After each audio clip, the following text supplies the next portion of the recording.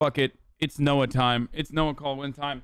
It's time to bring on a guest, friend of the show, Saddam mustache wearing Noah Kulwin on. Okay, it's been a long time. It has been a minute. Yeah, what's going on, brother? How you doing? I'm good. I'm good. I am like happy that Blowback season 2 is now starting to come out publicly, and a little unnerved by the headlines, but in general, things are good. Okay, well, I brought you here today for an obvious reason, an obvious purpose, and that is for you to tell us how much the people of Cuba hate the current administration, hate communism, and want America to come in and fucking save themselves. Right. Save Cuba. Well, I would start by saying that the situation, like as like it's all like very fluid, and I think like sort of like the baseline understanding that we have, that sort of at least like that at least I've talked about with people I know in Cuba and other people who are watching this closely. It's that there is a real sense of concern and worry over the destabilizing effect that things like this like hashtag campaign has.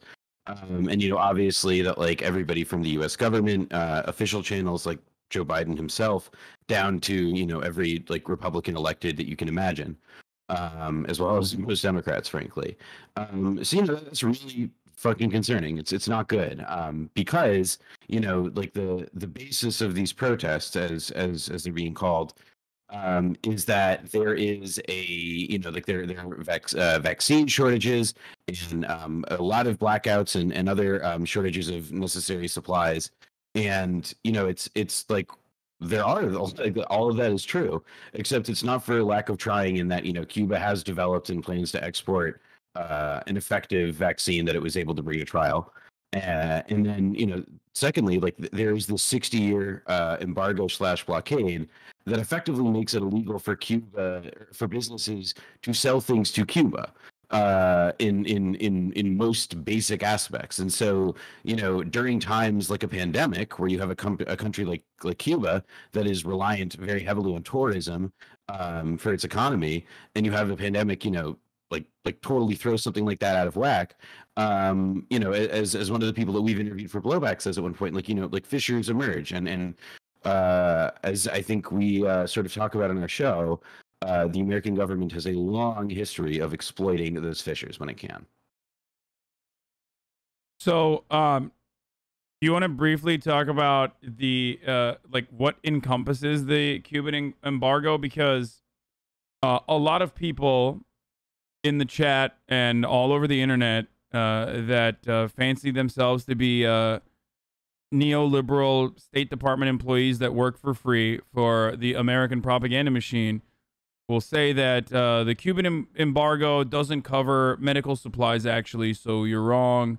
It's not that crippling. It's just on wealthy people. I mean, this is something we hear about the embargo on Venezuela as well, and the sanctions on Venezuela as well, is that like, well, it's always just directed towards the wealthy people who are the corrupt leaders, and no one else. So do you mind talking about that a little bit? Yeah, I think that sort of like in the first season of Blowback, we talked about Iraq and how the sanctions in the 90s, like had crippled many of the essential institutions that were able to serve Iraqi society. And a key point there, something that's not unrelated, or that you see also in Cuba, is the destruction of the electricity system. And if you're a modern state, like everything from water filtration to obviously like telecommunications depends on a functioning electrical grid. And also you have to have like the natural resources to power that electrical grid and so on. And so I think that in general, these sanctions, when people say that they're targeted, they're lying, because if you look at the sanctions themselves, they say the legislation spells out quite plainly just how not targeted they are. Because if they were targeted, they wouldn't be effective. So what would be the point of having them in the first place? And to that point, I think that like the embargo, it's worth sort of observing the history of what the embargo is and where it comes from, which is that the embargo was initiated by John F. Kennedy as like this like or rather sorry, it was initiated by Dwight Eisenhower shortly before he leaves office and before Kennedy is inaugurated. And so for 60 years, there's just been this like this thing in place that was initially introduced, as we sort of talk about in our show, as part of an escalation toward what was realistically going to be an invasion, an American sanctioned invasion and counter-revolution in Cuba. And so it's like this instrument that we used as like as a tool to prepare a country for an invasion is still in place. And it's, if anything, it's just like it's fucking astonishing that Cuban society has held together and that the Cuban government and the Cuban Revolution has persevered in the way that it has under those conditions, particularly once the Soviet Union was gone and Cuba, overnight lost like something, I think, like I think like 80% of its imports and export, like its primary trading partners, are gone overnight. And so Yeah. I think that there is like there's a standard that Americans, when they look at these protests, that like they're conditioned, like for whether or not the protests are legitimate is a separate question. Like when we see discontent in Cuba, we are inclined to lay it at the blame of like we're inclined to blame the Cuban government and say, oh, look at that, we got to change things in Cuba, make it better for them, etc. But it's like, well, like no, there's this thing that we're doing that we can change all on our own that would immediately improve the lives of the 11 million people who live there, and that would be to end the embargo/blockade. The terms are used a bit interchangeably, although I guess technically it is an embargo. Yeah, because a blockade is like a military, it's like involves like but it's where words are fluid is the important part. For the record, for those of for the people who are like wondering how the embargo works, like to give a little bit more detail into it, like even if the American government allows goods and supplies and commodities to get into Cuba, they still will take ships, lock them down for months at a time. A process that's actually very costly to the American government as well, for the record. Whether it be like legal battles that they consistently have to fight, or just like literally holding ships under lockdown for an extended period of time. And then they'll allow these ships to potentially go through after checking all the cargo like that. So there's, it's not necessarily, like whenever people say, oh, well, medical supplies are allowed through, you have to remember that like there's still a significant setback there. And not only that, but it's also completely unacceptable.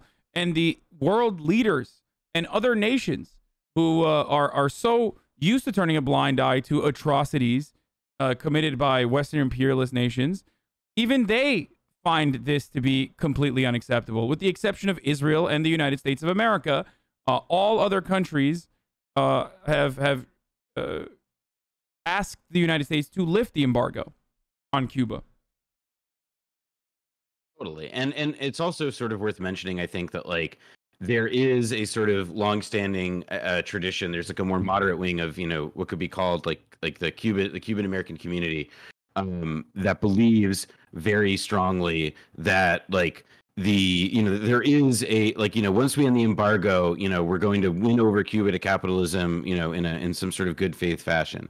And I think that like there is just sort of like there's a reason that there are people who tout that line, and it's because like if you just ended the embargo, this thing that would actually be like this huge drain of resources would go away. But I think that this is where it gets into the question of like, well, then why does this thing exist, right? Like if it doesn't actually accomplish the goal of as of yet over 60 years in dislodging the Cuban Revolution, and it is not something that is economically productive in any defensible terms. Why is the embargo in place and this whole infrastructure against Cuba in place? It's because for example, there's TV Marti, or the National Endowment for Democracy, which are American government funded institutions. TV Marti and Radio Marti are Florida-based media outlets that are staffed, but they're basically, I've described them like this before. They are make-work programs for Miami Cubans to broadcast propaganda that nobody listens to. But one of the guests that I've interviewed, this guy who's actually the lawyer for Elian Gonzalez's father, in 1999,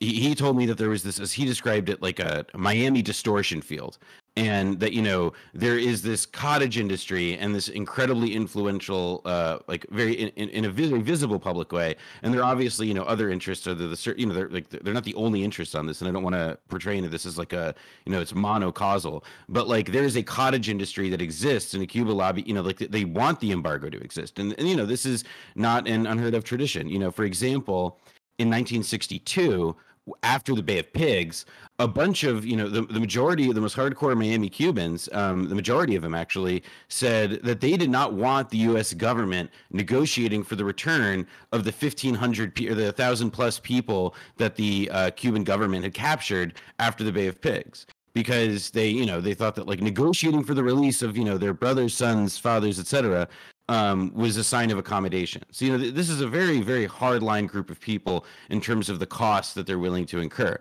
And that's not even getting into the acts of terrorism that they have been a part of and operated in concert with the American government, in the decades since. Yeah.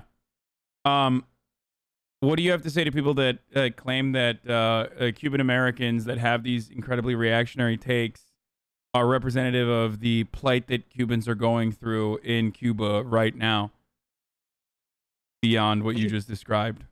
Yeah, I think that it's there's a couple of different challenges there. The first of which is that it's like there's a version that's not just from Cuban Americans, right, but it's from like the whole media, that is just a narrative, which is that like Cubans are denied a bunch of freedoms, and America, to positive end, is calling for Cubans to be given those freedoms, and there's this discontent on the streets, and so on and so on. And another part of that narrative, and the way that we're able to establish the fact, supposedly, that's the first part of that, which is about like what are these freedoms that are taken away. The way in which that is framed as presented by the Cuban exiles is often just incorrect or misguided. I think that, for example, the very existence of outlets dedicated to putting out propaganda for the overthrow of the Castro regime, in addition to many of the ongoing, very active and publicly, and like acknowledged anti-Castro efforts that are underway, taken by the American government. To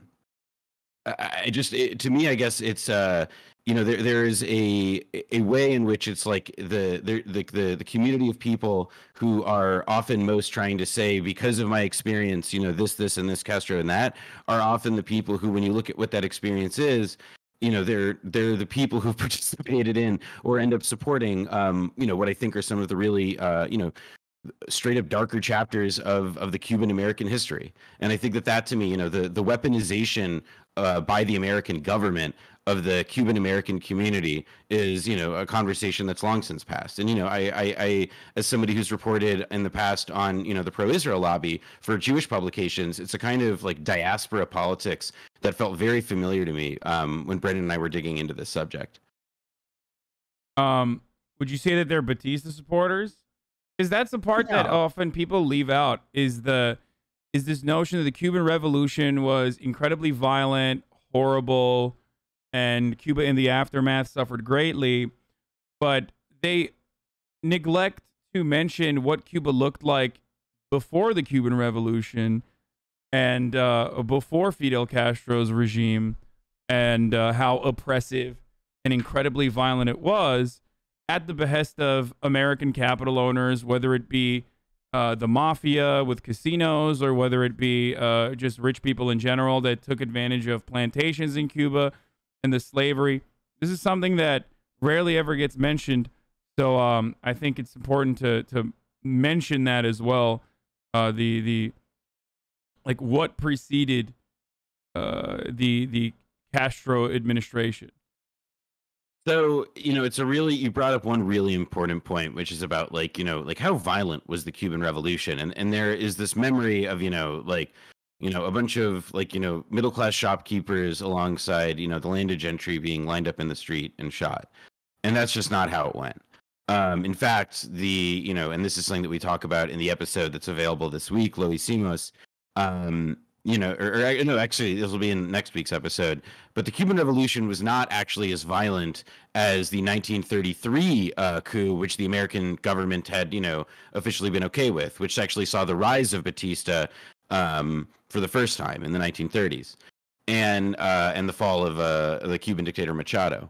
And so I think that like it's you're absolutely right to say that like yes, like there's this kind of I think a fake memory that exists in American culture and in American popular perception about what the Cuban Revolution was there, and then simultaneously, like to that point, I think one of the things that is really sort of I guess like underemphasized in this also is that like the revolution itself and the July 26th movement was a diverse thing. You'll find a lot of people, who were, some of the most later vociferous anti-Castro, anti-Cuban revolution or counter-revolutionary straight up.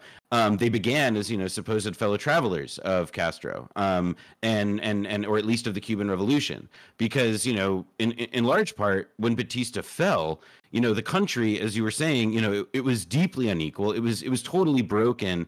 And the fact that it had fallen and that the Americans had not lined up a sure thing by the time Batista fell, to replace him as they had in the past, was sort of like a black eye.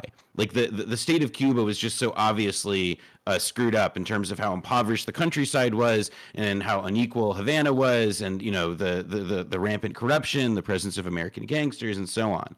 And so after the revolution, begins. So from 1950 into 1960, up until the Bay of Pigs, over the course of that, I guess 2 years almost, but really less than 2 years, 18 months functionally, you have a lot of Cubans leaving the island, and you have a lot of people who are going to the United States. Or you have a lot of, and so, but with the encouragement of the United States, there's a CIA plot to scare Cubans into sending their children to the United States called Operation Peter Pan. And the idea of just sort of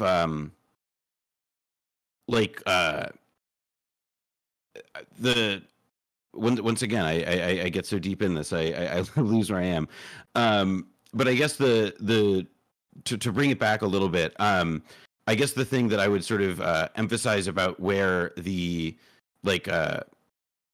memory of how violent the revolution is and is important to dispel is to suggest about the people that we sort of weaponize and who are Batista cronies that we weaponize later. That's what I was getting to. The Batista cronies who are who at all or both Batista cronies and former fellow travelers of the revolution. They do end up joining forces, and they're both part of the Brigade 2506 and so on. So it's like there are many people who will say, yeah, I was one of the liberal revolutionaries, but then Castro, he went commie, and it's like, well, what do you mean when you say he went commie? Do you mean that he nationalized the land in ways that were unfavorable to the corporate interests and, thus sort of induced a natural showdown with the United States, which previously got to treat Cuba like its plaything?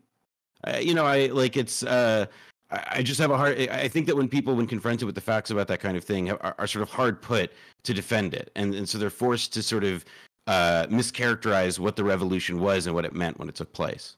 I wanna qualify something here as well to the people who consistently talk about the number of deaths under the Cuban Revolution or under the Castro regime, which was, I guess around for what 60 years, and in comparison to the casualties under Batista for the period in time that Batista was in power, which was 7 years, give or take, was, according to the CIA at the very least, 20,000 people, whereas the Cuban Castro regime has never come anywhere near that number in even the most aggressive anti-communist propaganda outlets like the Black Book will mention that throughout a 60-year duration,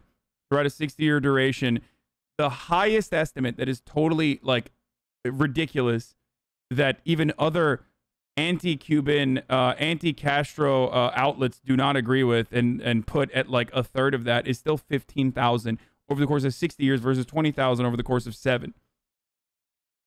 So, and when we interviewed Cubans for our show, and I was going to say earlier that we were able to talk with Marta Nunez Sarmiento, who is a Cuban like sociologist and feminist scholar who we interview a bunch for the show, and she gave us a message that I kind of wanted to pass along and sum up briefly how she characterized it from on the ground.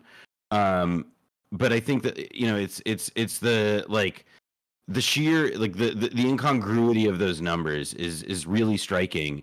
And even still, when you talk to Cubans and people who live in Cuba, they're willing to say like, yeah, like there are things that like shortcomings of the Cuban Revolution and shortcomings of our society. It's just that like and this is I think like a very good, it's part of why I think like the issue of Cuba, it can be a really good way to sort of help people think about like reorient their perspective about American action abroad more generally, right? Because it's like, well, hold on, what right do we have to tell this country to arrange its society in a different way? And what is the society that they want to build, and why are we so opposed to it? And Cuba presents that because of its success, because of the success it has had. It would be a very dangerous thing for people to hear about it. Yeah, it's a similar problem with like the inception of the Haitian Revolution as well. Like America has historically hated any sort of activity in the islands that were considered revolutionary, because they were worried that like marginalized communities in the United States of America would see that, notice it, and also want to tailor their own movement. It's not a war necessarily out of genuine like national security concerns, but rather that this ideology, if mirrored here in the United States by marginalized people in a similar fashion, could be greatly damaging to the current hierarchy of power. So that is a part of the reason why America has always been involved in Cuba, and also even in Haiti. Yeah, and then to pull up the thing that Marta sent, because I do think it was really impressive. But here's how she, described it, and I'm quoting from here. Yesterday there were strangely rage outbursts at the same time in different cities, and criticizing blackouts, lack of food, and existing stores in hard currency. So meaning that like it's difficult for people to get the currency to buy goods they need, and that social media has broadly shown these things. And it's true that we are all exhausted after 16 months of the pandemic, plus the previous months of the worsening blockade since August 2019. And this is an important point. A lot of the recent difficulty that Cuba was facing even before the pandemic was because of intensified blockade and intensified economic and diplomatic measures against Cuba taken by the Trump administration. Part of this was just because of the Havana syndrome, and part of this was because when you get a Republican presidency, you can be, you can assume they'll do something bad beyond the normal level of badness that one would expect, I guess, as the mean. And so I think Marta also wanted to note, and this is the last thing I want to say, was that, she personally links these with the uprisings, with the events in Haiti. And I want to be very careful about framing that, because I think it's just to say that, like, we don't have a lot of facts and things are all very fluid, but, the Caribbean, and this is a whole region of the world. And, America, like, if you look at the New York Times front page today, Cuba in this story was not even at the top, just a couple hours ago. It was still the assassination of the leader of Haiti in a plot that involves, Haitian Americans and people with ties to mercenary companies and the whole lot. And, all of it reeks very much of Venezuela. And that stunt in the Trump years. So I think it's like the key point of which is to say, I don't want to insinuate anything beyond that, like, people should be really reading this stuff with like a close and skeptical eye, because as Marta's pointing out, like, they live there, and this kind of coordination and so on, she's not characterizing it as strange because Cuba is this totalitarian regime where nobody's allowed to think. It is not like it has stricter rules on free speech and free association than we do in America, for fucking sure. But even there, they're raising questions about this stuff as well, especially there. Yeah.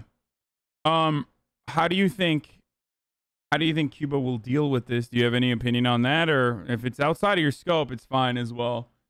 I'm seeing like propaganda. Like I am seeing immediately like what we always see. And you mentioned the New York Times. It's not like the headline, but immediately Biden calls Cuba protests clarion call for freedom. Like, I mean, Yeah, they are. the Biden, the problem is that, like, it's, the fact that, like, Biden, I think, is the one, that he is making an active statement is not a good, like, it's not good.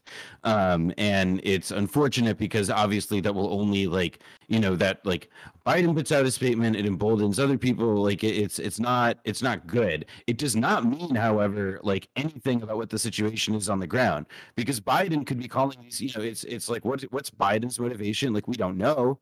And we don't have, like, reporting to anything to that effect yet, but it's like, well, Biden is, like, like, has to give a shit about a lot of, he's trying to get an infrastructure bill through. He's got a lot of domestic, this is another thing to think about with, like, that I guess this thing that we've said in Blowback before, and it's a phrase I'm twisting from a thing that I read once written by the journalist Patrick Coburn, which is about the ways in which American domestic political priorities will change American foreign policy outcomes and decisions and actions and so on. And so, it's like, why is Biden doing all this? Like, it could be that he wants to, spur Cuban democracy on and so on. It could also be that he sees Marco Rubio getting, antsy on Twitter about it, and now he has to do something about it. So I think that it's part of what's important is to not, like, there's not, like, we should be concerned, but, like, I'm not, like, exuding frenzy. And as to what Cuba's doing next, I would look at what, Prime Minister, President Miguel Diaz-Canel said today. There's a Telesur article, I'll just send it to you, that summarizes his remarks pretty well. And I think that it's good to sort of, like, like, try and go to the source with some of these people in terms of just, like, seeing what the, Cuban ministers and people are saying today. And, I think that American media, because we'll call stuff, like, authoritarian, and we use those words not to actually describe a system in an honest or nuanced way, but because it's a way to negate and treat anything that they might say as suspect. And, it's sort of like, the challenge to everybody is to kind of, like, see past that and push past that to try and, like, consider the perspective of the country that we are nakedly launching such a brutal campaign against. Yeah. By the way, with respect to the Cuban protests, the United States appropriations budget just allotted $20 million to the democracy projects in Cuba. And of the funds made available pursuant paragraph, not less than $5 million shall be made available for programs to support free enterprise and private business organizations, people-to-people educational and cultural activities. And for purposes of paragraph 2, the activities described in paragraph shall be considered democracy programs pursuant to section 7032C of this act, except that none of the funds made available under such paragraph may be used for assistance for the government of Cuba. So the irony of a lot of Americans trying to weaponize the protests that are happening right now, which are legitimate, it seems. I don't think it's like every time a fucking protest occurs in a country that America considers or that leftists consider to be, like, socialist or socialist adjacent, I don't immediately go, oh, CIA op, okay? I do think that people are probably frustrated. But the people are not demanding, please privatize our industries immediately. I would like to, instead of rely on the government, I would like to rely on free enterprise and capitalism. They want more government help. Like, that's what they're protesting. They're protesting for government help. Now, some of them might be protesting for free enterprise or what they understand is going to be more beneficial for them, but they want fucking food. They're not saying, like, end communism. Because when you're hungry and you want more food, you're not going to be thinking about the ideological disagreements that you might have with the current government that you exist under. You just want fucking food. Yeah. So interesting that America is giving $20 million again to democracy programs in Cuba, and those programs are to support free enterprise and private business organizations. And that's, by the way, just the money that is, on the books for what it's worth. I think that, like, one thing I would want to emphasize also is that, there's a lot of dark money swirling around this stuff at all times. I'll give one example. I don't think it's necessary to, like, name the group just offhand, but, like, they're also just because it's like, alphabet soup. But the group, for example, this past February, a bunch of Bob Menendez and a bunch of other political heavyweights, Rafael Diaz-Balart, the mayor of Miami. Although it should be noted, being the mayor of Miami is not like being the mayor of New York. The mayor of Miami is a more figurehead position. So that guy just is like, his job is to just be annoying on in the media, at which he succeeds marvelously. And they had this event in February, and Bob Menendez streams in or whatever, and the guy who organizes it is a lawyer in private practice. And I look up his foundation, and it's not a registered nonprofit. It doesn't file anything about who it's disclosed to. Like, you have these groups that operate, seemingly large institutions, and that are connected to, groups that do nakedly take money from the National Endowment for Democracy. One of the funding measures that's approved in the government, much like the one illustrated in the in the tweet you have up on the screen. And so it's like, there's this, I guess the way to put it is that it's like, we have all these, like connections that we see the surface right here and in the language of the legislation, but it's not the whole picture. We're not getting the whole like picture of it, and that should be a point of concern. I think it's because it's dark money affects all parts of American political life. So there is like it's to the point about like not immediately assuming every protest is American astroturfed and so on. It's also like we should look at and try to make a point of seeing, and I hope that journalists are in the coming days are making the same kind of scrutiny of what are the American operations like active in these countries that might have some relationship. I'm sure they'll do that. Actually, I think 100%. I think Glenn Greenwald is too busy. I don't know, getting mad at like a trans anarchist on Twitter to maybe offer some coverage to things like that. But those are more important subjects to cover, if you ask me. So I think that's what we're doing with like the left adjacent best investigative reporters on the left. Yeah. So who knows? But I certainly am not waiting on Jake Tapper or anyone at CNN or MSNBC to offer broad coverage to American democratization programs in Cuba. I mean, it is going to be, I think, a very like it's this is a political issue that like is very difficult to talk about historically because people don't know the truth, right? Like, it would be a lot easier to defend the Cuban Revolution if we said, hey, it turns out Fidel Castro was not eating babies. They were actually teaching people to read, and we tried to kill the people teaching poor people to read because we did not like the way in which they nationalized industries and so on. Like, to make it a little, like that's like the cocktail napkin version of this or whatever. And I think once you start presenting people with the truer version of events and you tell them, well, no, this is what actually happened. And it helps form the basis for a better understanding of like, well, why do things work the way they do today? Because it's I mean, I guess to me, it's like these sorts of like it's all this like subterfuge and like what I can only describe as like this dark energy that's meant to cast a shadow over all this. I guess one of the advantages of I am fundamentally very optimistic about people's ability to kind of like see past the bullshit and really see the reality of the situation.